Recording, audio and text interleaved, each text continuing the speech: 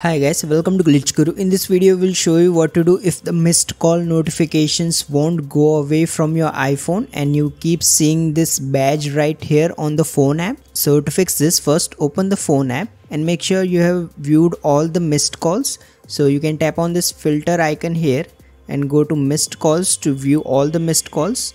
Alternatively, you can also delete them right from here. So you simply select them all and then select delete. Additionally, make sure there are no pending voicemails that you haven't checked. So if there are any voicemails, make sure to check them from here.